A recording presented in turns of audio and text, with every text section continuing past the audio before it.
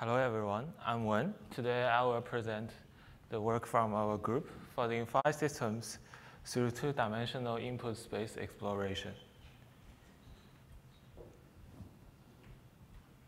So let's first talk about what is file systems and how users use it. So normally, we usually store the data on a disk image, and then we need to first mount it through the operating systems where the file system module is installed. And then the image is mounted to a specific folder, and then users or applications or operating systems can access it by invoking some system calls. So here, file systems expose two attack surfaces, which is the mounting operation, where the disk image is accepted, and also the operations. In real world, we see a lot of attacks against file systems. So first, by giving some malicious disk image through malicious USB drives or untrusted installation packages, the bugs inside the file system can be exploited through mounting or even auto-mounting supported by the operating systems. And we can see a lot of real cases such as some air-gapped APT attacks or some evil-made attacks. And also attackers can invoke some syscall payload on a mounted disk image to trigger some bugs inside file systems. We can see a lot of root exploits. However, it is very hard to eliminate bugs in file systems. This is because file systems is quite complex, and also it is still under active development.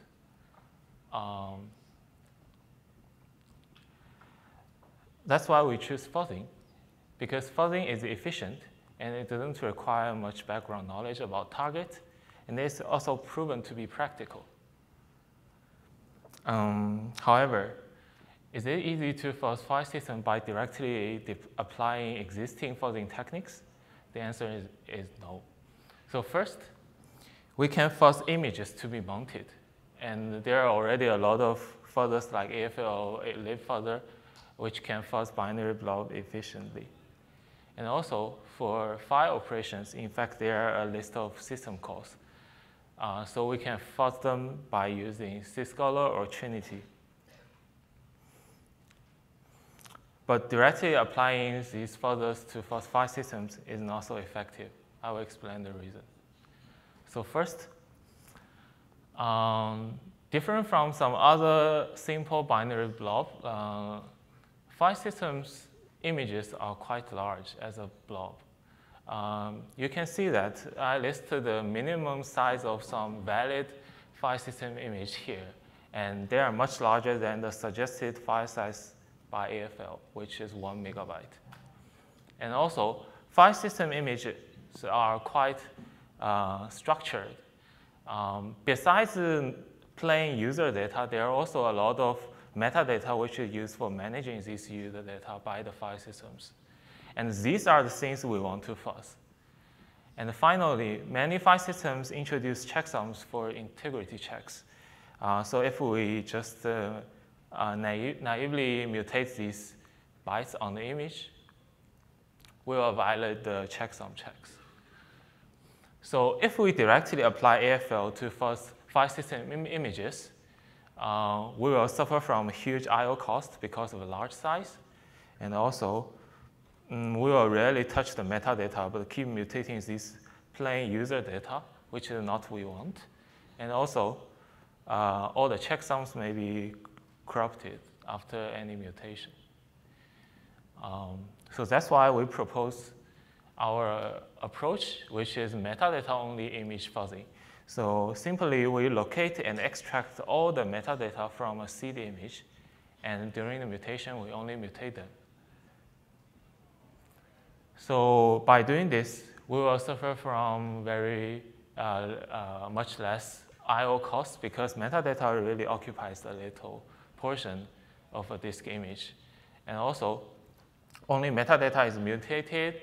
And because we accurately locate all the metadata on a CD image, we can easily fix the checksums after each round mutation. So next, we'll talk about fuzzing file operations. So in fact, file operations are a list of system calls to be invoked on some file objects in the image. So there are some interdependence between these two sides. File operation decides how to operate these file objects, and the file objects also decide what file operations can operate. So let's see some existing file system fuzzers, such as Syscaller. They simply run based on some static rules, which defines the definition of the system calls. So based on the system call definition, they generate some arguments which has a valid type and just run them. But in the context of file system fuzzing, it's not so effective. For example, they may generate such system calls like they create a directory, but they try to open it with read and write. Or maybe a file has already been renamed in the early stage of the system call list, but then they still try to open it and try to read it. So these operations afterwards are all meaningless. And the reason is because they only care about generating some syntactically correct file operations to operate some file objects. But in fact, file objects are also changed dynamically during the fuzzing, but they ignore this interdependence. So that's why we propose our approach, which is a context-aware syscall generation. So besides generating system calls, we also maintain the assumed status of the file system image during fuzzing at runtime. So we speculate the status of every file objects after each generated system call executed at runtime. So you can see, given a CD image, we have the first file status, and then we use this status to generate the first system call, and then the first system call may change some files, we assume, at runtime, so we will have an updated status of the file system image. And by doing this in a zigzag way, we can generate context-aware system calls to achieve higher coverage and find more bugs. And the third challenges of file system fuzzing or OS fuzzing is that existing system call OS fuzzers all fuzz the target OS in a virtual machine normally. And then they never reboot because rebooting or reverting a snapshot takes a lot of time. However, this brings a very serious side effect is they keep using aging kernel unless the kernel crashes. And then it will lead to unstable kernel execution. And also the bugs are a result of hundreds of thousands of system calls invoked in the past, which makes the bugs all very hard to reproduce. So to avoid this, our approach is to use library OS instead of running a real OS instance in a virtual machine. So normally, so here, we are not fuzzing a VM. In fact, we are fuzzing a user application. So everything becomes much simpler. We can easily monitor the coverage, easily share the test case. And also, every time when we finish testing a test case, we can easily restart the application, which has little cost. And the last challenge of doing file system fuzzing is that, in fact, no existing tools can fuzz both binary blob and operations at the same time simultaneously, which in fact are the two-dimensional input for file systems. So we propose Genus, which achieved this. So Genus found, we run Genus for 4 months against 8 file systems, and we totally found 19 unique bugs in these file systems, and which we get 32 CVEs. And during this period, we checked the Syscaller, and it found and fixed only 8 bugs, and only 1 of them is missed by Genus. So here's the list of the bugs we found in mainstream file systems on Linux. Yeah. And also, some of the bugs only need to mount a malicious image to trigger without invoking any file operations. So here I'll talk about more detail about our fuzzer Genus. So Genus accepts seed images and seed programs, and its fuzzing engine consists of the image mutator and the syscall fuzzer. And then by generating new mutated image and new syscall sequences, we use the library OS-based executor to mount the mutated image and execute the generated syscall. And if there's new coverage, we save both the image and syscall. If there's a crash, then we record also. So here, let's first take a look at the image mutator. So we always, given a seed image, we extract the metadata. And during each round, we always only mutate the metadata. And if the image helps to find some new code coverage, we also only save the mutated metadata blocks. And every time after mutation, we recombine the mutated metadata with the immutable user data, which we are not interested, to release a full-size image and mount it. And here's the details of our syscall fuzzer. So for our syscall fuzzer, this shows the composition of one test case. Not only including the program, we also save the open file descriptor and the stale file objects, and also the concrete information of all the live file objects after executing the program at runtime, we assume, including their path types and extended attributes. So we always generate the system call based on the context by mutating an existing syscall in the program or appending a new one. And then after generating new system call, we should update the context, which is also included in the test case. So for example, if we want a syscall want a path, then we can check directed path or file path, or even sometimes when we open or make a new directory, we can give a new path. And then after generating the system call, we need to reflect the change to this context. So if it is open a new path, then we have a new file. And then we will also have a new file descriptor.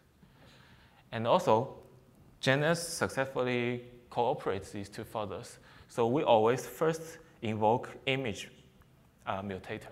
This is because the disk image, in fact, it represents the initial status of a file system. So after the time flies, more and more file operations are invoked, its impact becomes less and less. So we always mutate image first and do not mutate program. So if there's no progress, then we try to generate a new program by appending new syscalls or mutating existing system calls. So here's the implementation of Genus. So Genus is implemented based upon AFL. So we reuse the AFL's binary blob mutation algorithm, which also fit for mutating the metadata blocks. But we need to implement our own syscall fuzzer. And also, we select LKL, the Linux kernel library, as our library OS solution, which contains the syscall executor. And also, we introduce the kernel address sanitizer support into it, which is very popular for finding bugs.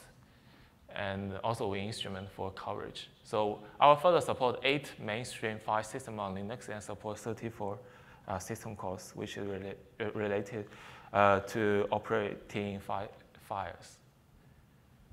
And here's the evaluation. So first, we want to see if using a library OS is really better than fuzzing a VM. And by running for 12 hours on these 4 file systems, you can see Genus can reproduce most of the bugs after fuzzing. But Syscala fails to reproduce any of its found crash. And also, we want to see if Genus image mutator performs better. So in this experiment, we fix the payload to operate on mounted file systems, but we only we only make GNS and syscaller mutate the image to be mounted. And you can see GNS performs better, 1.5 times better than syscaller on ext4, and much, much better on XFS. It's because it has checksums, and syscaller just mutates these data on the image. It cannot fix the checksums after mutation, so its coverage is quite low. And also, GNS fuzz syscall better. In this experiment, we only fuzz syscalls without mutating image. So every time mount the same image, and you can see also GNS performance 1.2 times to 1.5 times better on these popular file systems. And this is the overall evaluation. So in this experiment, we make GNS fuzz both input and also syscaller fuzz both input.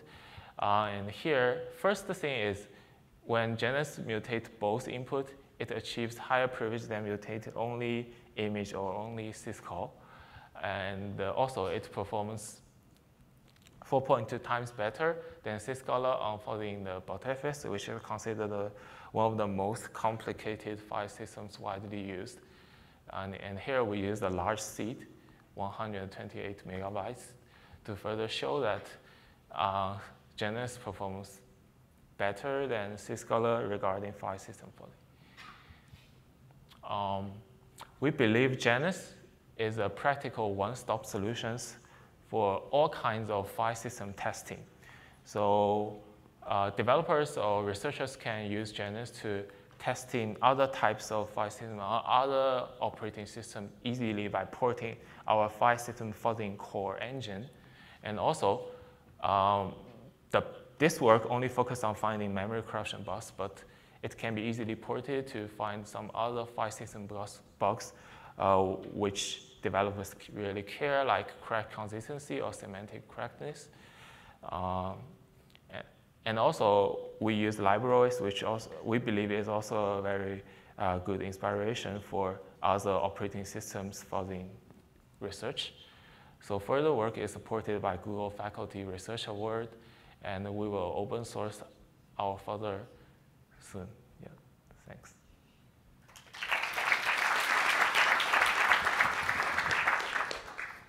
So any questions? Please step to the microphone. I have a question. You seem to take away part of the kernel so that you can do the fuzzing in userland. There are a lot of bugs especially in file system that are caused by race conditions, as we have seen from another paper. How do you deal with that? So in fact, the Linux kernel library doesn't support SMP. We cannot launch more than one thread in this library OS. So we didn't find any race bugs, and yeah, it's just not supported. Yeah. Any more questions? I have one question. You said that you mostly focused on metadata mutation to sort of be more efficient. Have you sort of looked at the structure of that metadata, in some sense similar to what we heard in earlier talks on sort of, changing metadata that's more likely to increase code coverage or create crashes? Yeah, we only focus on mutating metadata because